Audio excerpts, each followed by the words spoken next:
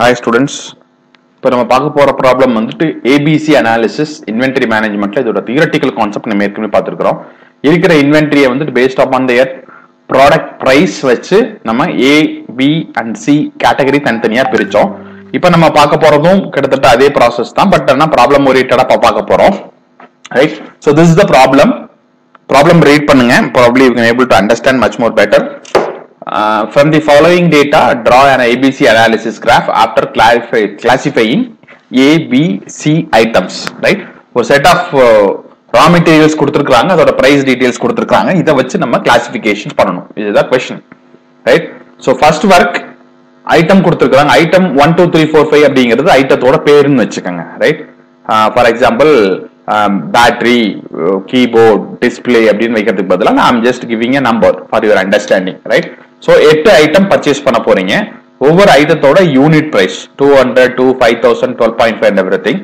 அந்த ஐட்டத்தோட annual consumption, அதாவது annual demand, annual எவ்வளவு பர்ச்சேஸ் பண்ண போறோம் அப்படின்னு 3000, 60,000, 20, 200 and everything. So total cost அப்படிங்கிறது multiplication of unit price and annual consumption.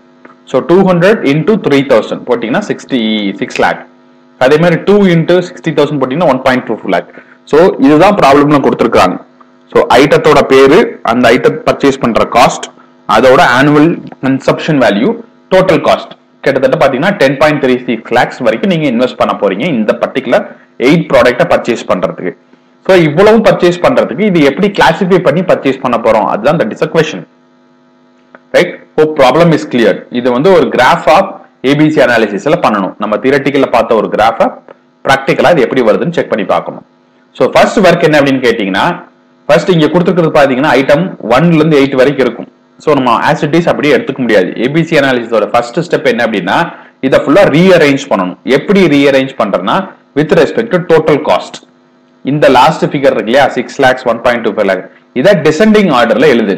Descending அப்படின்னா highest value comes first, lowest value comes last. இந்த பாருங்க, இந்த காலம் தான் 6 lakh, 1.5, 1.2, 140, 21, 3.1, 2.5. இந்த டிசைனிங் ஆர்டர்ல மாத்துனீங்கன்னா ஆட்டோமேட்டிக்கா corresponding quantity, unit price, item எல்லாமே அதுவா மாறிடும்.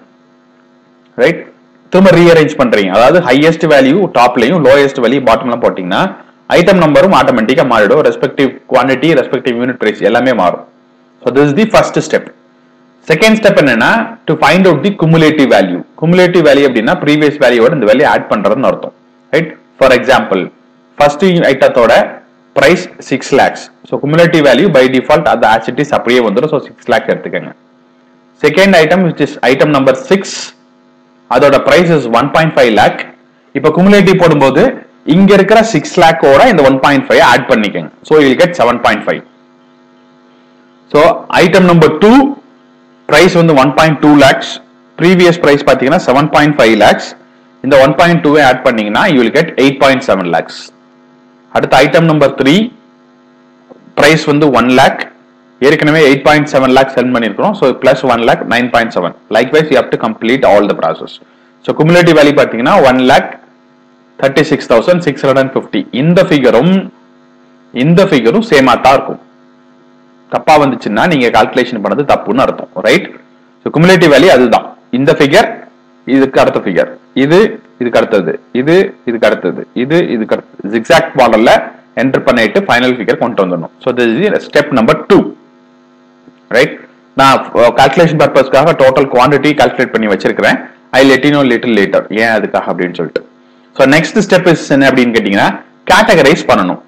என்ன பேசிஸ்ல கேட்டகரைஸ் பண்றது அப்படின்னா, hope you remember the concept we studied in ABC analysis.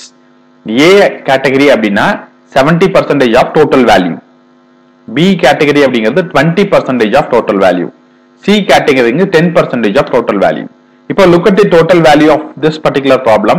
அதான் cumulative valueல last figure 10,36,000. இதுதான் total value. The amount which you are going to spend for purchasing of this particular product is going to be 10,36,000. இதுல 70% தான் A.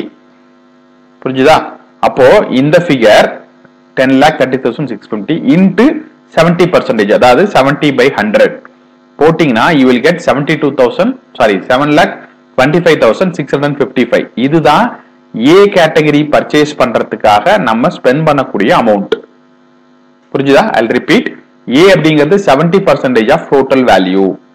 Total valueங்கிறது cumulative value காலத்துல கடைசி figure 10,36,650. அப்ப இந்த ஃபிகர்ல 70% அப்படின்னா இந்த ஃபிகர் மல்டிப்ளிகேஷன் ஆஃப் 70%, அதாவது 70 by 100. இதை பண்ணி சால்வ் பண்ணீங்கன்னா you will get 7,25,655. இதுதான் the amount the inventory manager has to spend to purchase category A. அப்ப இந்த 72,000ங்கிறது இந்த இடத்துக்கிட்ட எங்க வரும்னு சொல்லுங்க cumulative valueல. கண்டிப்பா இது 6 lakh and above. சோ அப்ப இங்க வேண்டாம். இது 7.5 lakhs. நம்மளோட கேட்டகரி 7.25 lakhs. சோ கிட்டத்தட்ட in between 6 to 7 குள்ள வரும். கரெக்ட்டா? Right? I'm trying to find out where this exact figure 7,25,000ங்கிறது இந்த cumulative valueல எங்க லை ஆகும் அப்படிங்கறத செக் பண்றேன். Right? So starting from firstல இருந்து பார்த்தனா 6 lakhs. So இதோட இந்த ஃபிகர் ஜாஸ்தி. So we'll step into the next line.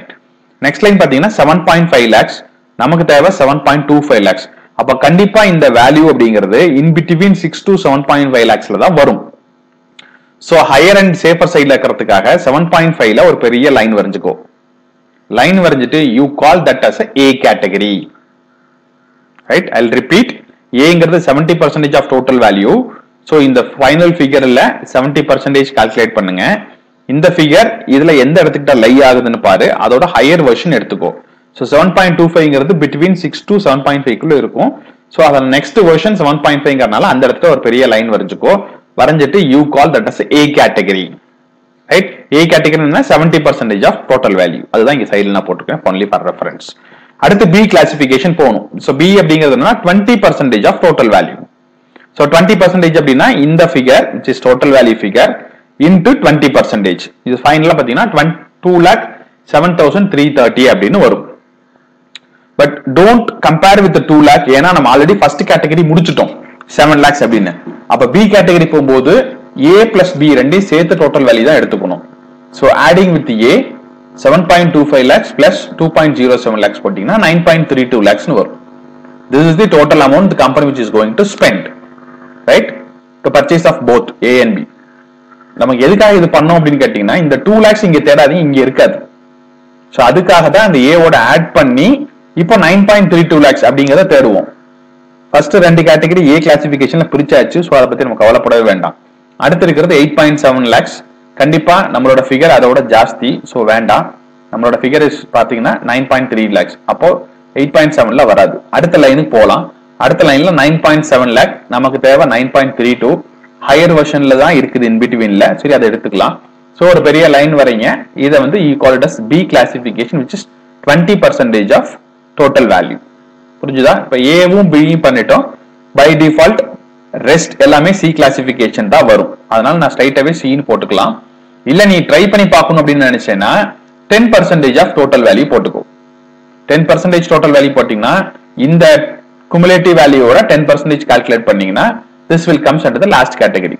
நான் அத சிம்பிளிஃபைடா போட்டேன் எப்படின்னா ஏவையும் பியும் பிரிச்சிட்டீங்கன்னா rest is called as C classification, just 10% of total value. Right? இப்போ கிளாசிபிகேஷன் புரிஞ்சிச்சு இல்லையா?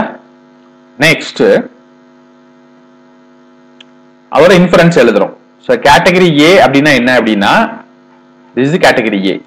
கேட்டகரி A ல என்னென்ன ப்ராடக்ட் இருக்குது? Item number 1 and item number 6. அதுதான் எழுத போறோம். சோ கேட்டகரி A அப்படினா item number 1 and 6 are classified under A category which contributes more than 70% of total amount of consumption. அதை வச்சு தான் நம்ம கிளாசிஃபை பண்ணோம். சோ அதை நம்ம இன்ஃபரன்ஸ்ல எழுதுறோம். சோ கேட்டகரி B அப்படின்னு பாத்தீங்கன்னா item number 2 and item number 3. Items 2 and 3 are classified under B category which contributes more than 20%. நான் ஏன் more than போடுறேன் அப்படின்னா theoretically speaking 70 20 10 அதுதான் percentage ratio. But practically solve பண்ணும்போது exact 70 ஆல நம்ம க்ளோஸ் பண்ண முடியாது. ஏன்னா we are dealing with the product. So ப்ராடக்ட்ங்கிறப்ப முழு நம்பர் தான் வரும், டிவிஷனல் நம்பர் வராது. So அந்த பிரச்சனை எப்பயுமே இருக்கும். அதனால we are put it as more than or approximately 70 அப்படின்னு கூட போட்டுக்கலாம். both are right. Right? So அதே மாதிரி C கேட்டகரி அங்க என்ன இருக்குது? 4 5 7 8. So இங்க இருக்கிறது தான் 4 5 7 8. இந்த கிளாசிஃபிகேஷன் C கேட்டகரி. இப்போ நம்ம ஜஸ்ட் ப்ராடக்ட்டை கிளாசிஃபை பண்ணிருக்கிறோம் according to the ABC theory. Right? ஏ கேட்டகரினா என்ன, பி கேட்டகரி என்ன, சி கேட்டகரினா என்னன்னு கிளாசிஃபை பண்ணிருக்கோம். The question is not about classification, question is about draw a ABC analysis graph. அப்ப நம்ம கிராஃப் வரையணும்.